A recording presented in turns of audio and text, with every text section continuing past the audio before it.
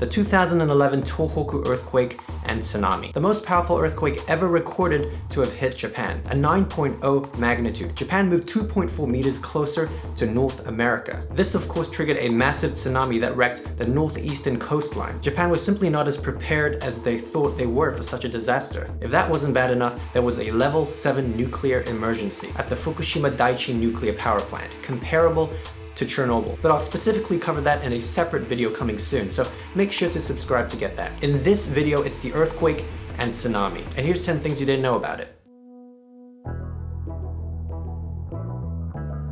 From analyzing the Holocene sequence in the Sendai area, it's known that sometime between 1000 BC and 500 BC, a massive tsunami-generating earthquake hit the area. Then in 1 AD, it hit again.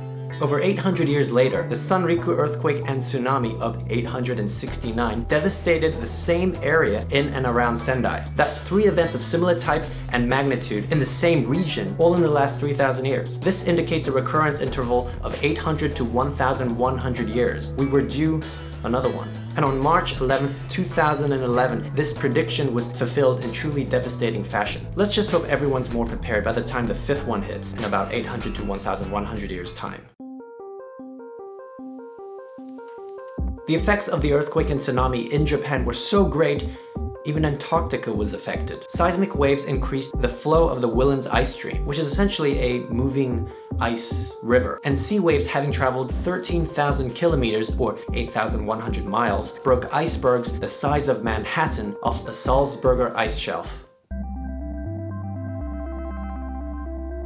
So Japan moved 2.4 meters closer to North America, and Antarctica was affected. But let's go one step further, because the entire planet itself was altered. The Earth's axis shifted by 10 to 25 centimeters, which changed the tilt of the planet and the length of a day. That's right, the redistribution of Earth's mass shortened our day by almost 2 microseconds.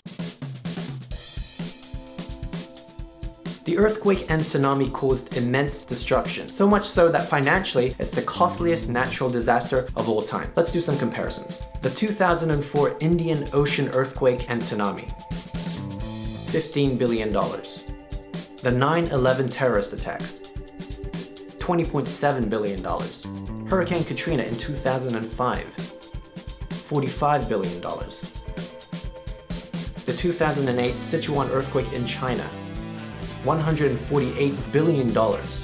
And the 2011 Tohoku earthquake and tsunami in Japan, over $300 billion.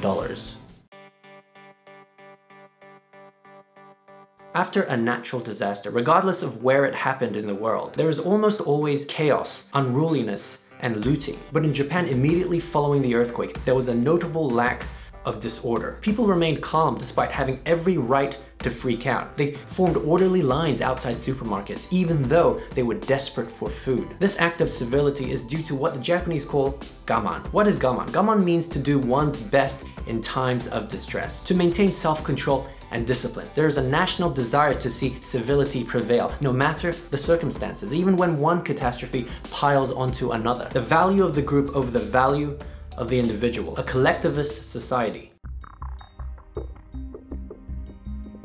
When the disaster hit, obviously the police did their part to maintain the peace, and the gaman attitude of people was surely beneficial. But there was another reason for the lack of chaos. Surprisingly, members of the Yakuza, Japan's organized crime syndicate, helped enforce order on the streets. All 3 major Yakuza crime groups compiled squads to patrol their turf to make sure looting and robbery did not occur. One Yakuza group supposedly shipped over 40 tons of humanitarian aid supplies nationwide. Another group opened its Tokyo offices to displaced individuals, Japanese and foreigners alike, after the public transportation systems failed. One Yakuza boss quoted, "In times of crisis, there are not Yakuza or civilians or foreigners. There are only human beings, and we should help each other."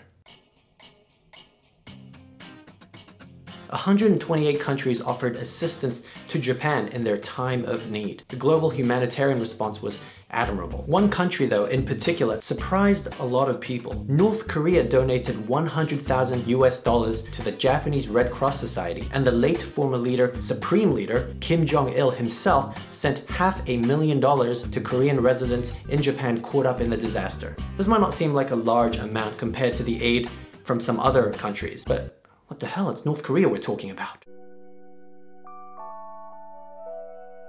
All around the world, many celebrities privately donated large amounts to the relief effort, including Hikaru Utada, Gact, AKB48, Girls' Generation, Jackie Chan, Clint Eastwood, Sandra Bullock, Gwen Stefani, Shakira, Black Eyed Peas, My Chemical Romance, and Lady Gaga. It's been nearly 5 years since the Tohoku earthquake and tsunami hit. About 16,000 people died in the tragedy, with 2,500 people still listed as missing. Understandably, survivors are still finding it hard to cope and are struggling to make sense of it to this very day. Police have received hundreds of reports from people who have apparently seen ghosts in tsunami-devastated towns. They see apparitions where housing units used to be, and long phantom queues forming outside former shopping malls. Taxi drivers in particular have reported picking up ghost passengers. A taxi driver recalls a woman getting into his taxi at Ishinomaki train station a month after the earthquake. She gets into the back seat and asks for him to take her to a location in the Minamihama district. Upon arriving at the destination, he notices there are no buildings in the surrounding areas, only ruins. At that moment, his passenger asks, "Have I died?" He quickly turns around to find his taxi empty. Back on that fateful day, coastal towns were decimated and many lives were lost. However, there was one town that survived despite being situated directly in the path of the tsunami. The town of Fudai lies 510 kilometers or 320 miles north of Tokyo, and it stands as tall as ever, as no homes were swept away that day.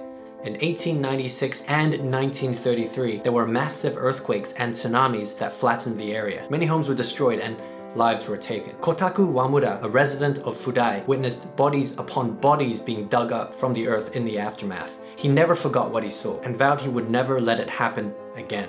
Later on, Wamura became the mayor of Fudai, and in 1972, he started construction on a 15.5 meter or 51-foot floodgate. This was completed in 1984. The total cost was 3.56 billion yen. Many residents, as well as the village council, felt a floodgate of that size was unnecessary. It was reckless spending from a foolish mayor. However, Wamura insisted that this floodgate would one day save the town and its people. He held that belief till 1997, where he died at the age of 88. On March 11, 2011, the massive tsunami hit, destroying towns along the northeastern coast. Fudai, however, was spared. Wamura's floodgate had prevented much of the water from coming in. He had saved the town that had doubted him. Today, Kotaku Wamura is remembered as a hero, the savior of Fudai. Residents now visit his grave yearly to pay their respects.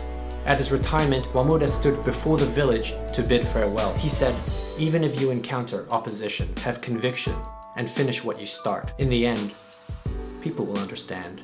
I hope you enjoyed that video, and hopefully you learned something. Please let me know your thoughts down below, and check back later for, I guess, part 2, where I cover 10 things you didn't know about the Fukushima Daiichi nuclear disaster. Alright, please like and share this video, and of course, for more Asiany videos, don't forget to subscribe.